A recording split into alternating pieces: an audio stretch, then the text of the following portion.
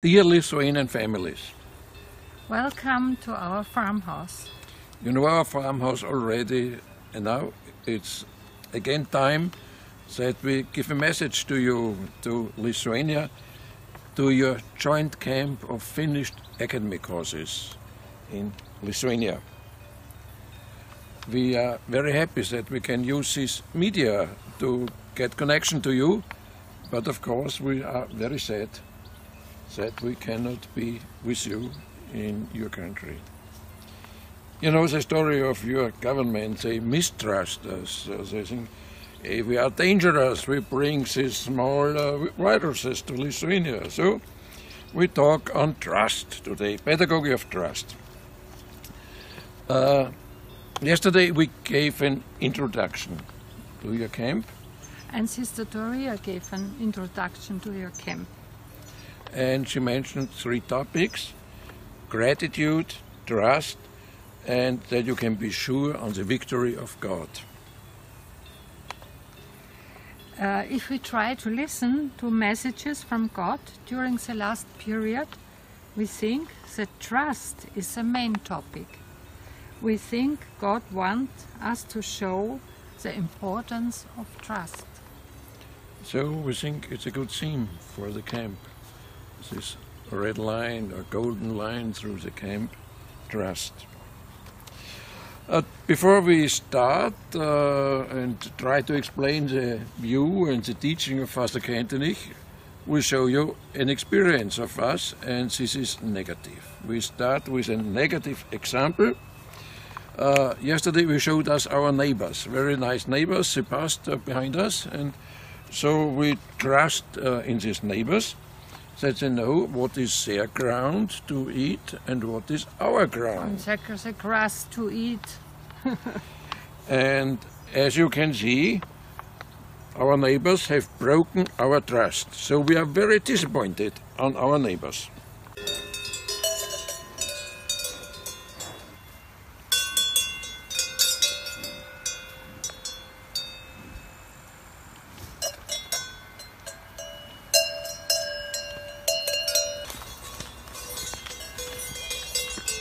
So we can learn, trust can be broken. But despite this negative experience, we start with the theme, Pedagogy of Trust, in teaching of Father Kentenicho. And it is based also on your experience, on our experiences. When we hear trust, so perhaps we have 2 reactions in our mind. And one reaction we just told is mistrust. Oh, trust can be broken. Oh, it's dangerous. Trust is more control, not so much trust. So the danger of trust. And the other experience, Eva shows,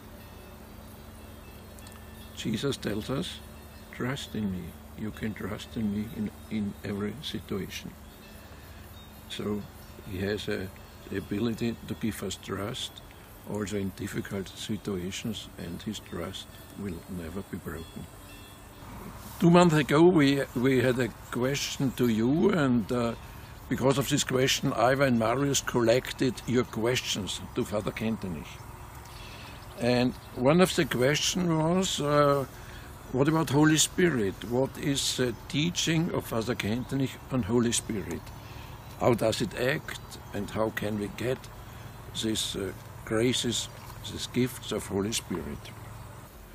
We know Holy Spirit has 7 gifts for human beings, and we can now, in answering the question of teaching on Holy Spirit, only take out one of those gifts, and we have chosen the gift of fortitude. We also call it gift of strength. And to explain this gift in teaching of Father Kentenicho, we read a few sentences of him. For Holy Spirit, this gift is an important building block for building a firm, healthy and strong life personality. The divine power and strength, like God, is eternal and knows no limits and signs of fatigue, like our strength and power.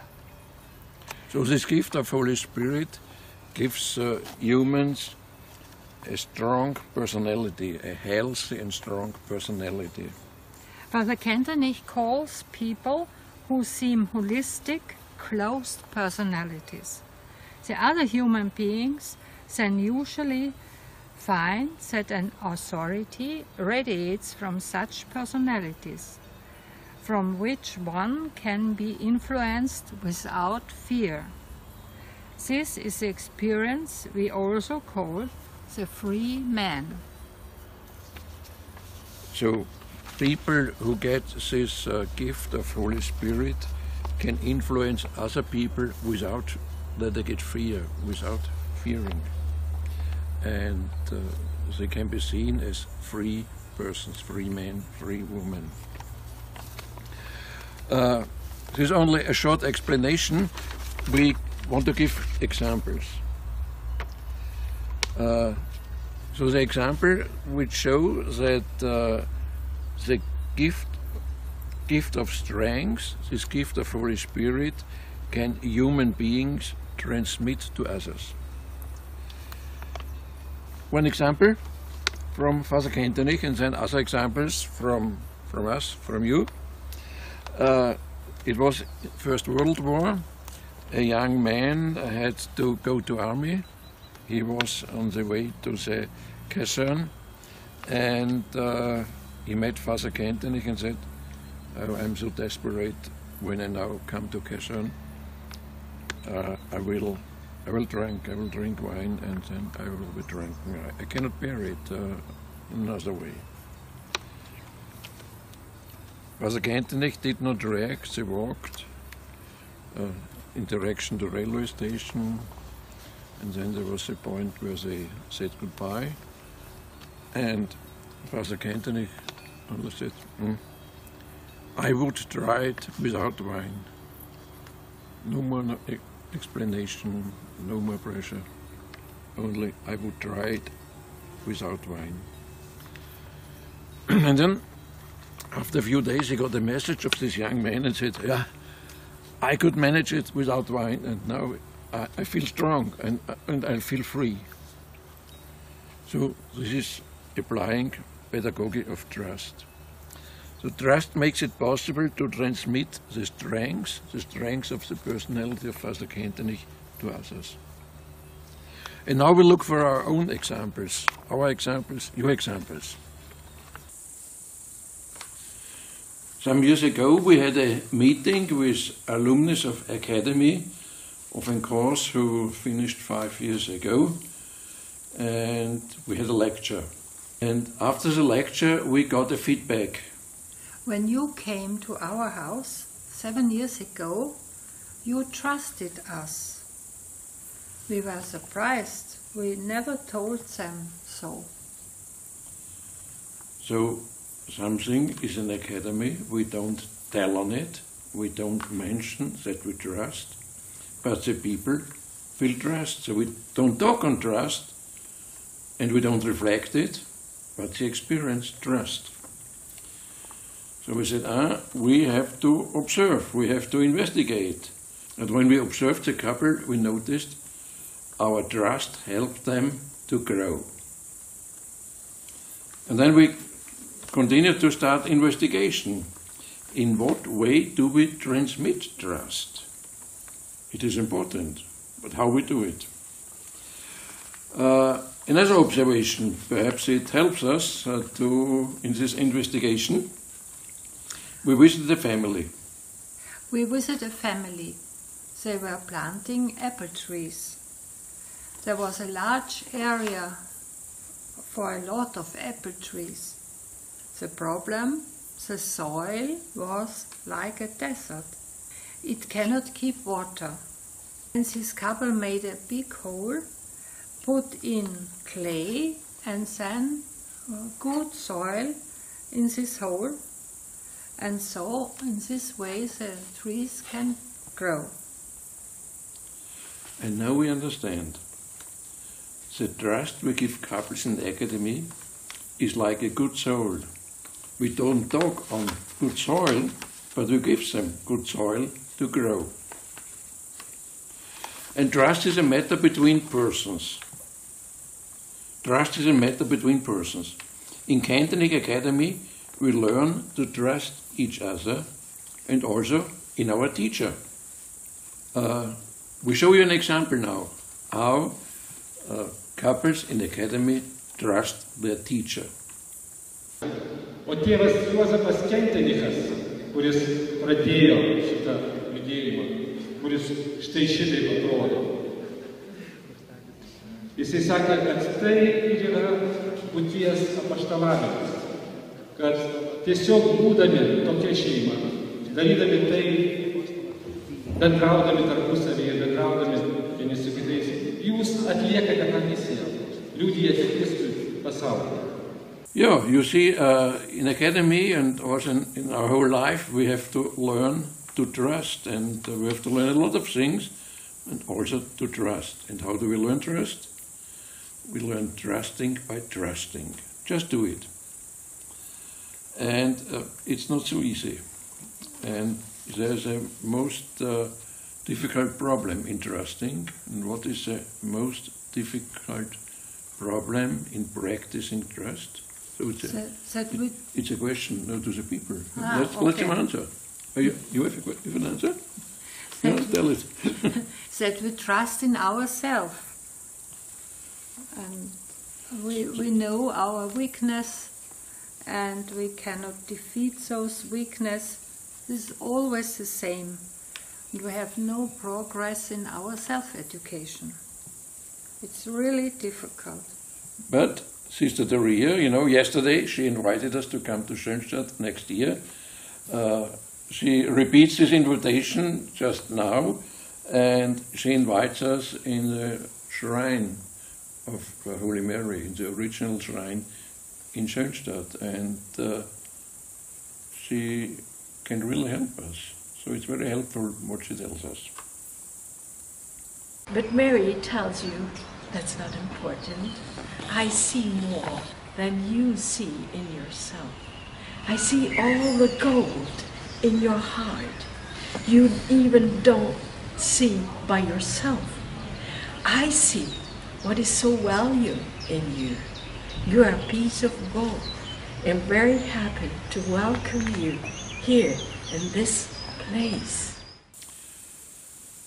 So this couple experienced in academy trust in the teacher, trust in Father Kentenicho.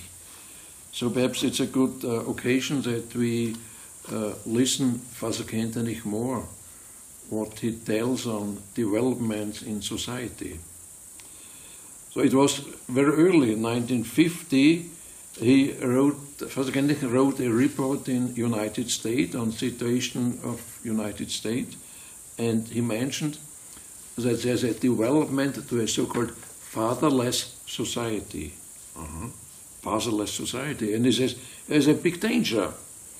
And it's a danger that the father gets lost in society. And what is the danger? If father is lost, if father is not present as a good father, it is difficult to experience later, when children are adult, that God is a loving father. So he said it's a really big danger in development of society, and not a good trend. And he said Schönstadt now has a task to install a trend against this trend. And this trend is to strengthen fathers. Before we talk on in what way we can work against this trend, more observations. We had the possibility to make a lecture of Pedagogy of Trust in Vilnius, in the little house where Sister Faustine had her apparition of Jesus. And after this lecture, the people said, I did not get trust at home. I didn't experience trust. And after another lecture, we talked on life of Father Kentenicho. In the talks, it turned out that most people did not experience a loving father. So we notice there's a real problem. Very little experience of loving father, very little experience of fathers who are real present in their family. And now, this trend against the trend. In this group, there was one couple who gave a testimony, and we show a short part of this testimony in a few seconds. And this testimony was very encouraging for us. We were very happy, and many people who listened to this testimony said, yes, this is what we need. And the testimony is a Lithuanian man who had no positive experience with his own father, and he worked abroad in Germany, and he lived in a German family, and they experienced something he did not know before, a relation in family. And he decided, when I go back, I want to become also a father like I have seen here in this family. Okay, so this is a good decision, but he had trust to himself to manage it. But there was another thing very important, and this was that his wife trusted him that he could be a good father. And this was decisive. This was most important, this trust of the wife. And this trust of his wife enabled him to be a good father, which was his desire. So we look to this short testimony, and then we continue. What does it mean to get trust from your wife? Pavyzdžiui, mano vaikystėje tėvo nebuvo, gyvenau su mama ir su močiute. Šeimoje vyras, mano patėvis atsirado, kai man buvo 10 metų. Bet buvo kitų bėdų, buvo alkoholio bėdų ir jis į mano auklėjimą nesikišo. Tėvo neturėjimas buvo labai skaudus. Ir pirma patirtis, kas tai yra tėvas ir tėviški santykiai, pajutau tik, kai teko išvažiuoti užsienį laikinai pagyventi vienoje šeimoje, kurioje buvo ir tėvas, ir seneliai. Ir būnant to šeimoje, pajutau, kas tai yra vyriškas padrąsinimas, kas tai yra tėviškas rūpestis. Buvau apie 30 metų amžiaus ir taip patyriau pagartą gyvenimą. The principle we see now is trust is a source of strength. Trust is a source of strength. And what is important that we consider, as Sister Teresa just explained a few minutes ago, we get the trust from God. And she told that Holy Mary gives us the trust of God. When God trusts us, and we feel that He trusts us, that He likes us like we are, because He made us. When we feel this trust, we get the strength of God. And this is the most important source, and this is the most important teaching of Father Kentenicho. If you trust like a child to God, He gives you the trust of the loving Father. And in this case, the woman, in relation to her husband, she gave the trust of God to her husband, and he could become a good father because of the trust of God to the wife. And the wife gave this trust to the husband. So this is a principle of pedagogy of trust. We need to be sure that God trusts in us, and then we are strong. So we study since many years pedagogy of trust, and we noticed some examples. Trust is a good soil, and it helps fruits to grow, to become good fruits. By the way, the apple trees, last time we visited this family, we have eaten apple trees from those apples in this very bad soil. We have eaten apples, not apple trees. So Eva told us we have eaten apples, no apple trees.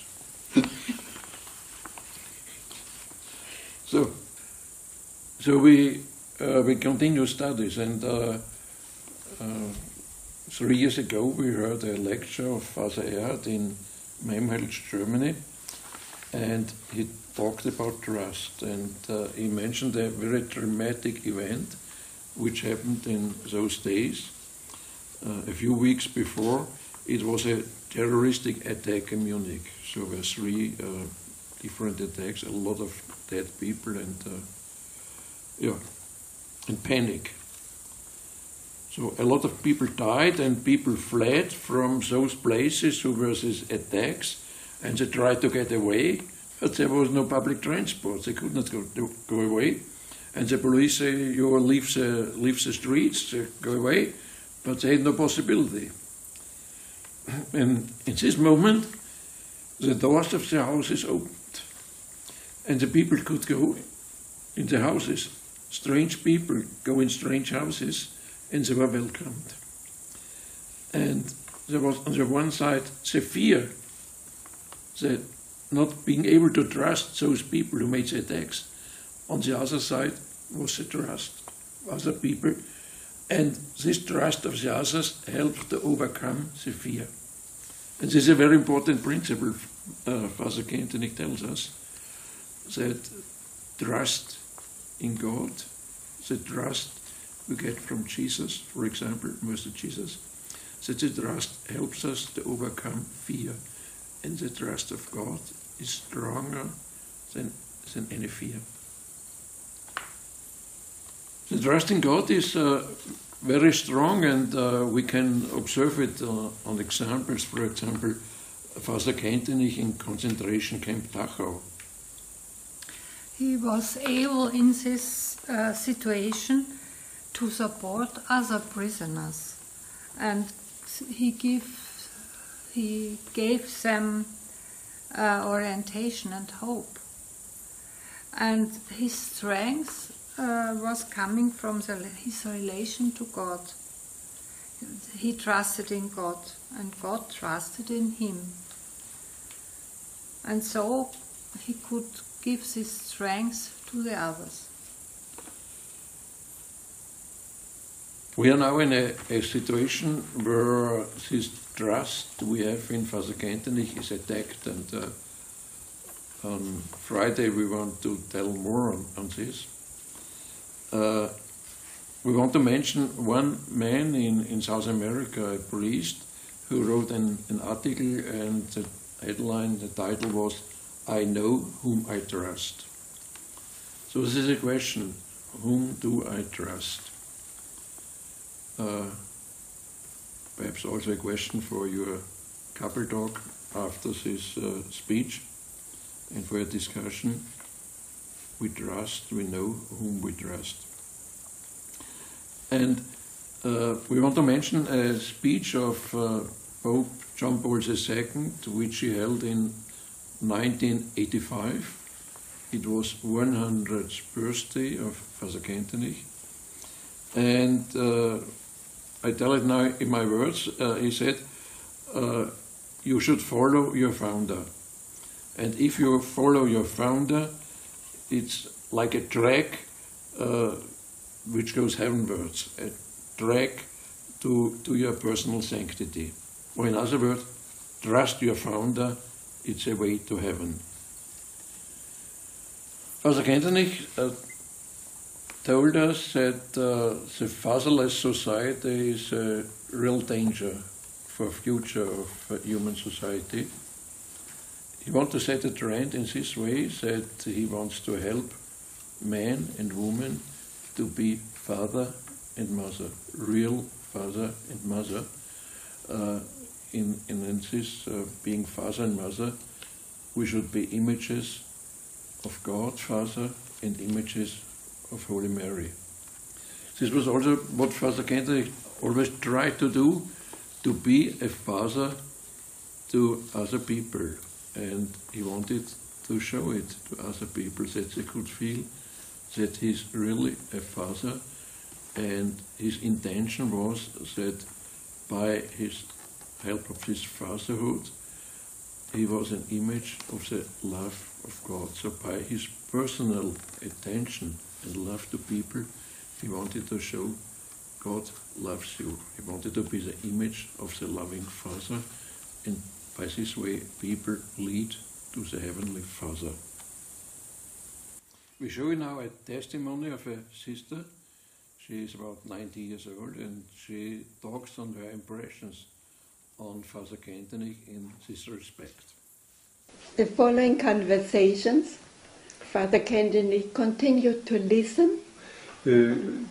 Per ateinant kitus mūsų susitikimus, tėvas Kentenichas ir toliau manęs klausėsi. Yeah. And he made me, through his own person, or through his own approach, he made me aware that I'm a beloved spiritual child of his. Jis man leido patirti, kad aš esu jo mylima dvasinė, esu jo mylimas dvasinis vaikas. Yeah. Actually, he wanted to.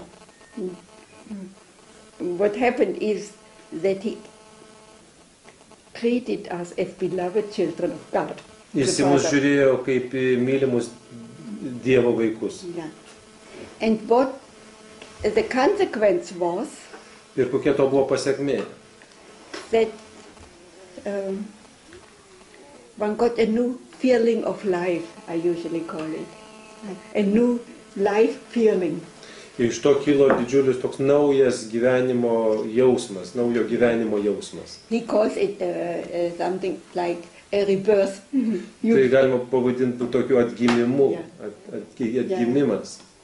You became more happy, Tapdavai laimingesnis, more courageous, drąsesnis, yeah, more daring, daugiau drįstantis. yeah, more independent of other people. Taip pat mažiau priklausomas nuo kitų žmonių.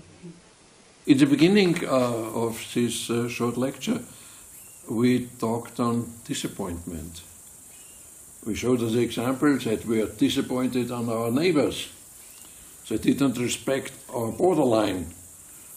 So one cow came to our grass and ate our grass. We wanted to eat. No, we don't. This is part of trusting.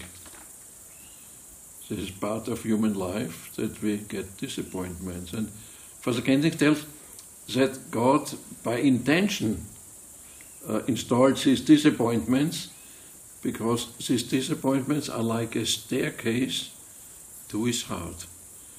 Disappointments lead us like on a stair to the heart of God. And Father Kentenicho also explains in what we, in last consequence, should trust. And in last consequence, we trust to that what God gave into the person. He says also the divine spark. We trust in the divine spark which is in this person. And this divine spark cannot disappoint us. When we finish now,